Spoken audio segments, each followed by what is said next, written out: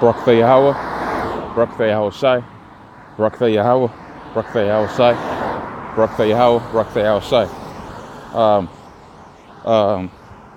Yahbashim Yahweh Shai, Rakah Kadash, Awaha Rakah Kadash, Barakathum. Okay, all praise unto Yahbashim Yahweh Shai. Honor you, double honors to the apostles of GreatMillStone, and honor you brothers that be pushing this truth in sincerity throughout the four corners of the earth. So I wanted to do this quick video regarding the spiritual power and regarding pretty much the fact that we actually in some ways have the spiritual power. Now we have like if you watch the superhero movies, we're in the process where you don't really know the trueness, okay, the extent, more of the power that the Most High has given us. Okay, so we're in that learning period. Like you watch the Superman movies, and he learns one power one day, and then he learns another power next year or whatever.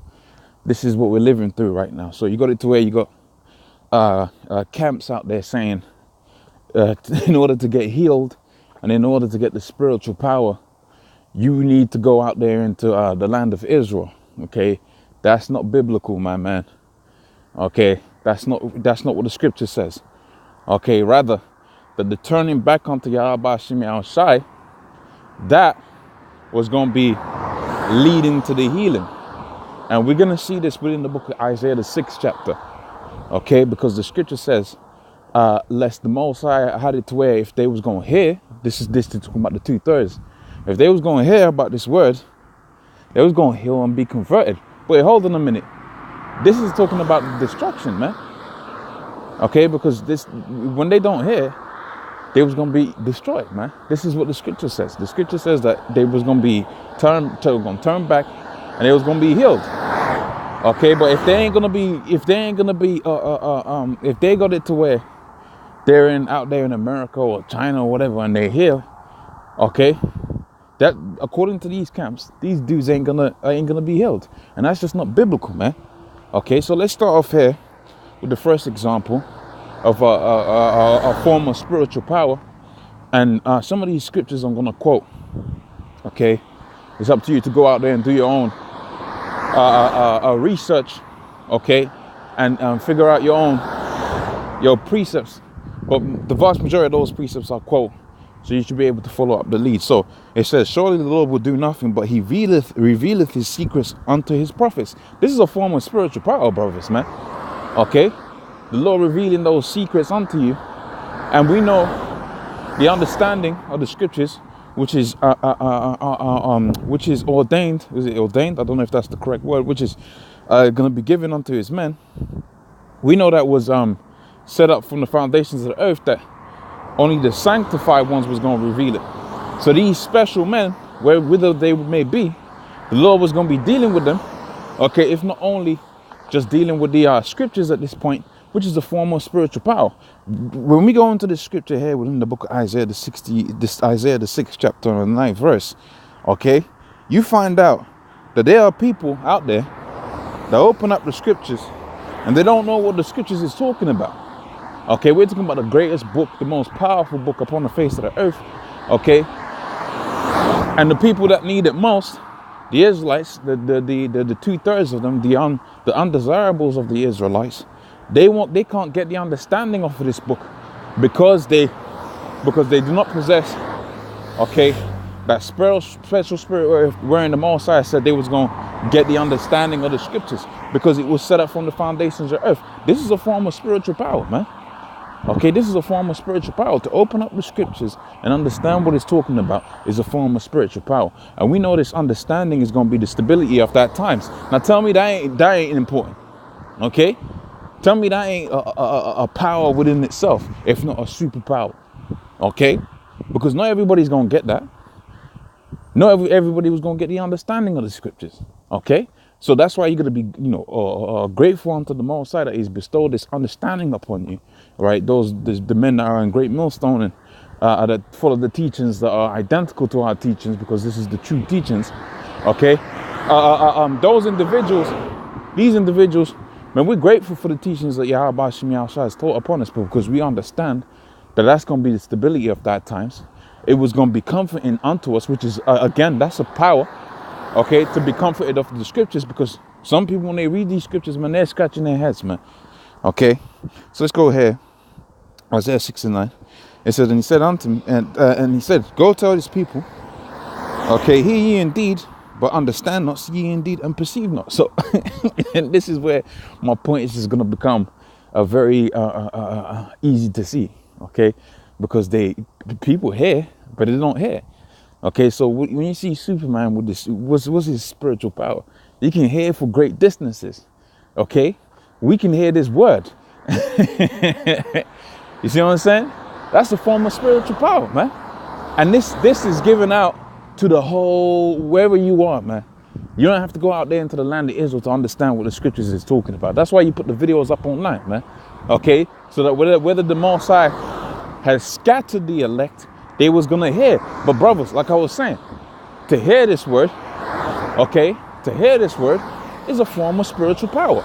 Isn't one of Superman's special abilities being able to hear over long distances? How much more so is the understanding of the scriptures? That's a superpower, especially in this place wherein it's called great darkness, man.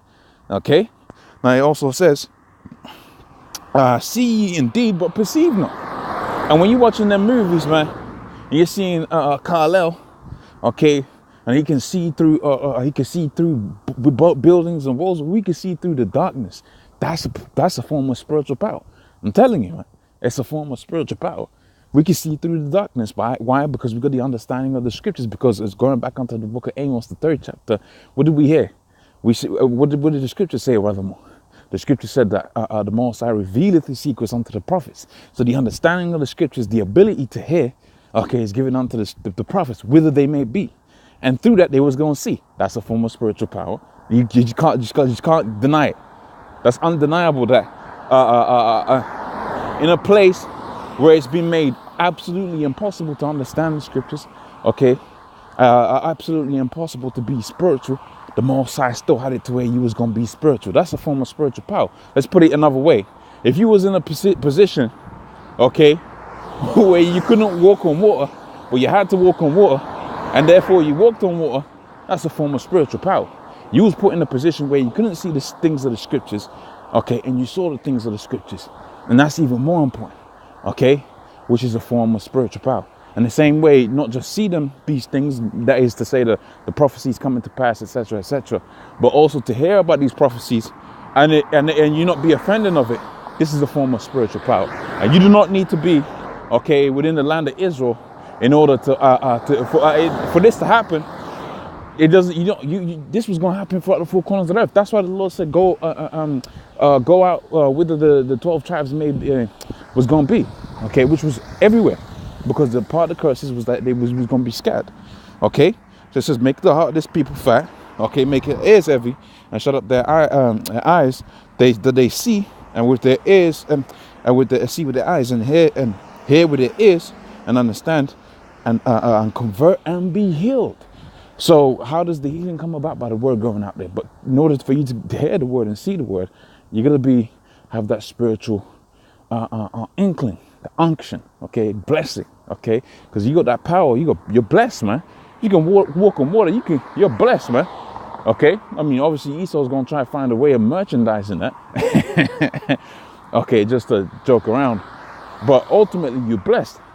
And so, in the same fashion, if you're able to see through the darkness and through this curse of the Most High had it to where it went out throughout the 4 corners of the earth, then you had a blessing of sight and hearing, okay? And ultimately, that was going to lead to healing, and this healing was going to take place throughout the 4 corners of the earth. And how do we know that? Because the truth was taught to be pushed out throughout the 4 corners of the earth. So the healing and the spiritual power, the sight, it comes with the sight, okay, and comes with the ability to hear. Okay, that's where it all starts, with your senses.